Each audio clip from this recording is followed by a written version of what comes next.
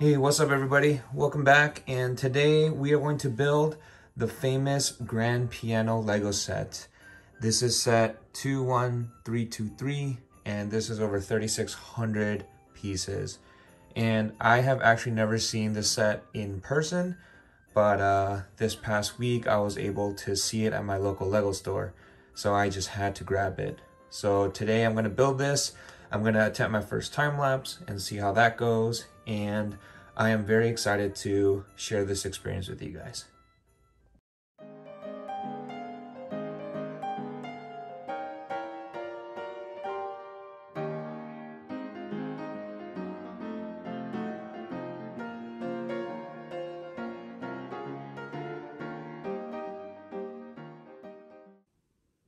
So here are all the bags that are taken out of the boxing. As you saw in the previous time lapse, there is the main box and then there's a smaller box, and they usually do this for extremely large sets. Couple of things, there are some loose plates, 3 of them to be exact, and then there's the power brick, the battery pack, and the motor. It does not include the actual batteries, but that's where you would put it and then connect it to do the playable features. I did unwrap the manual. And I don't really use manuals. And the reason why is it takes an extreme amount of real estate when you open this up and try to read along. I just usually have a laptop and I read the PDFs.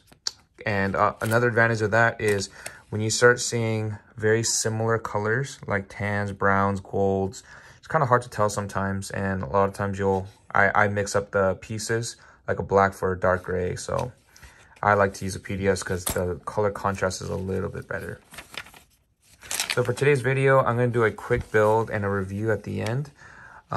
There are some milestones that after you complete a certain amount of bags, it does give you a little milestone. So I might, spread this over a couple of days and then just build one section at a time. And then hopefully I'll show you the end product and show you guys how I feel and how it looks and what I think about it. So, stay tuned.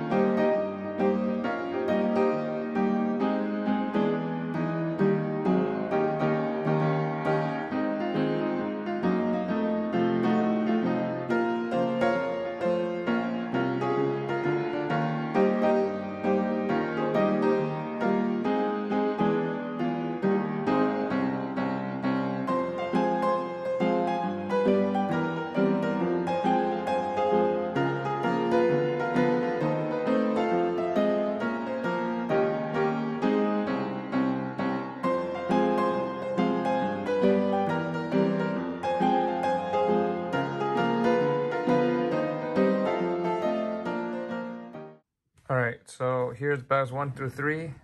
Man, it was a tedious build, but it seems like it's, I could see some of the functionalities. So I can see the little pistons move up. I believe that's gonna just be the keys. There are the gear mechanics that is tied to the power brick. So the power brick's in place along with the motor and the sensor. So this is bags 1 through 3. It seems like it's coming along pretty nice, and it is a tedious build. And I'm gonna have to take a little quick break and then we'll resume building the rest of this.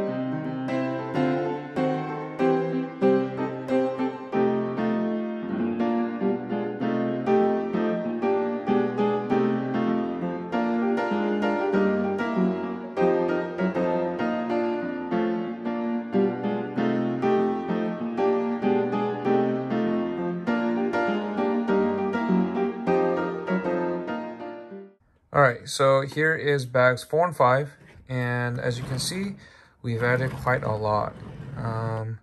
We added the wooden part up top, all the circular metal accents, and then all the string attachment points. We also added the round curvature wall. So this thing is definitely looking like a monster. So that is bags 1 through 5. Let's see where the next one takes us.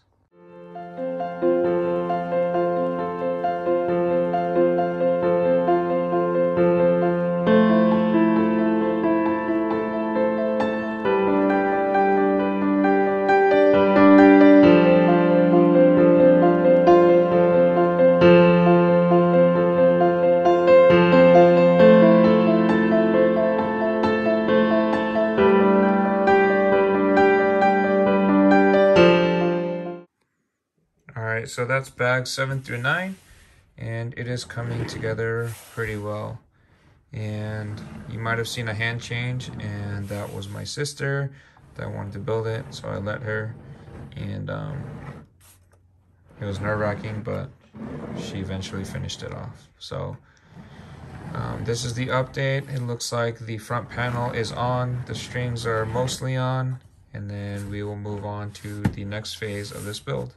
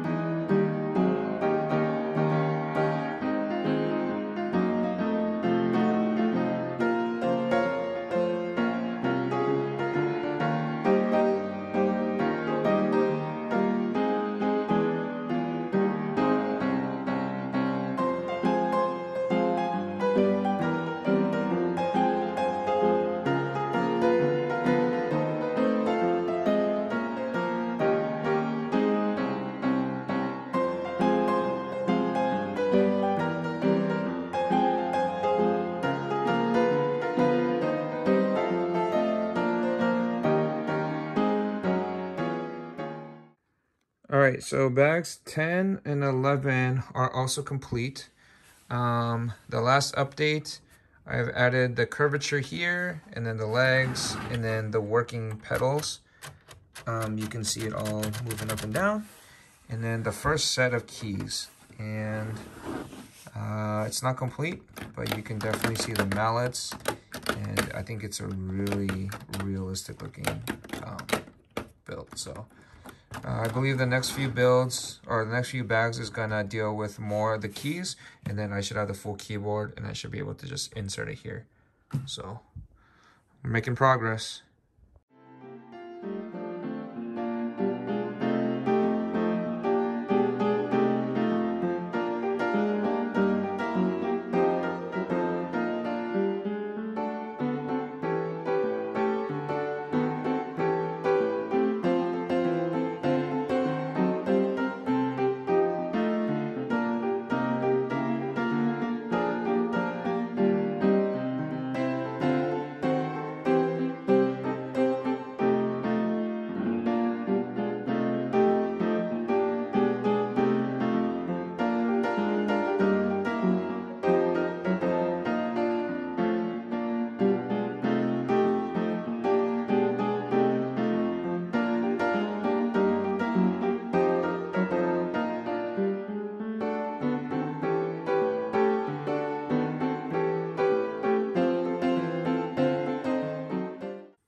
All right, this is gonna be the last update before the final reveal.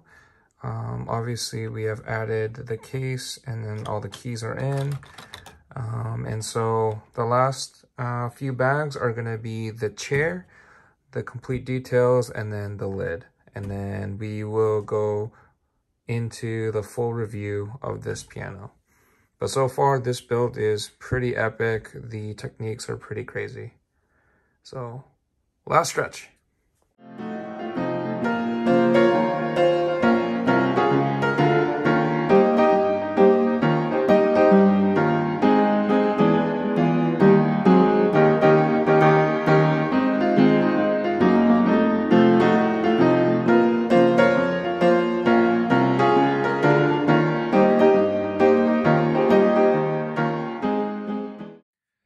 So finally finished the build, and this is the grand piano, and I think that this build was amazing. It was a lot of construction and building techniques that I haven't used before, but it was pretty straightforward, and it looks really awesome. So one thing I want to start with is the chair. As you can see, it's a pretty cool looking chair. It does have a scroll feature where it does elevate.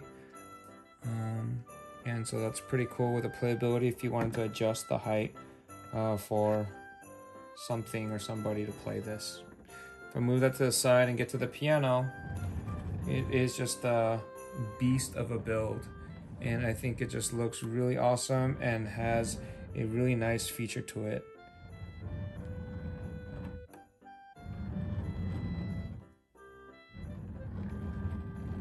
So couple features that I want to start with is if you look at the face of the piano, you can lift it up and play the keys.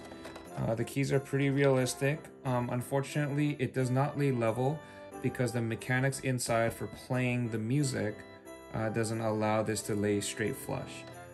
So maybe there is a way to make this reset, but unfortunately you'll have a little bit of discrepancy between the leveling surface. Something that's really cool is you'll see the Lego logo here. It really looks nice. And yeah, so let's take you inside of the Lego set. All right, so this is the grand piano. I propped up the lid just to give it more of that grand piano final look. Behind that Christmas tree, I think it's a really nice look. And let's take a look in deeper. So again, there's the music stand, and it does include a 6x6 tile. This is all printed. I believe that is the creator of this set, Donnie Chen. Props to you, this was amazing. And on here, they actually left a giant gap so that you can put your cell phone here when you do play the Bluetooth app on your smartphone device. Let's move on to the interior of it. So it looks like Lego really spent the time and in fulfilling the details of the acoustics, the strings, the bolts. I love that silver stud. Makes it look like real bolts that are lined all across. And then you have these components. I honestly don't know what they're called, but they are part of the piano. And if you open up the case, which looks awesome, you do have the buttons, the keys rather, sorry, and you can play them individually without sound, and that will go hand in hand with these pieces. Also, I don't know if you can see, but you'll have little mallets in there that do push them up when you press the key press. And then obviously you have your little stand where you can just put it down or put it up, and that'll correspond straight with the Lego lid. So yeah, and then obviously depending on the piano, you can put the lid down. You don't really put the lid down when you put the lid open. Yeah, I think the build is really solid for what it is. I was a little hesitant on buying this and looking at this in the beginning when it first released, but after looking at it in person, it was just an awesome build and I had to have it. Something about the pedals is only the right pedal is functional. These are faux or fake. And so you can see that the mechanism that pushes up and it pushes it so that you can cut your sound short in a real piano. So if I take this piano and give you a little bit of a 360, this is a extremely sturdy build. And you'll see a little bit of light peeking there, and that is because this is where the power feature is. So the power brick is located inside, nice and tucked away, where all the motors are needed to play the keys by themselves, when the music is playing. So I love this because it looks really realistic. I love the turnable wheels that allow free rotation throughout. And overall, I just think that this set is extremely beautiful. And I honestly have no complaints. I have no regrets purchasing this set. Yes, it is a little bit expensive, but I think this was just the perfect build to have during the Christmas holidays. So for the final feature, it is the power function play, and you can see the keys moving on its own. That is synced up to the Lego Power app. So that is gonna do it for this video, guys. Let me know what you guys think. Please leave a like if you enjoy this video, and please consider subscribing for awesome content. Otherwise, I hope you and your loved ones have a great, safe, and Merry Christmas. Thanks, guys. See ya in the next year.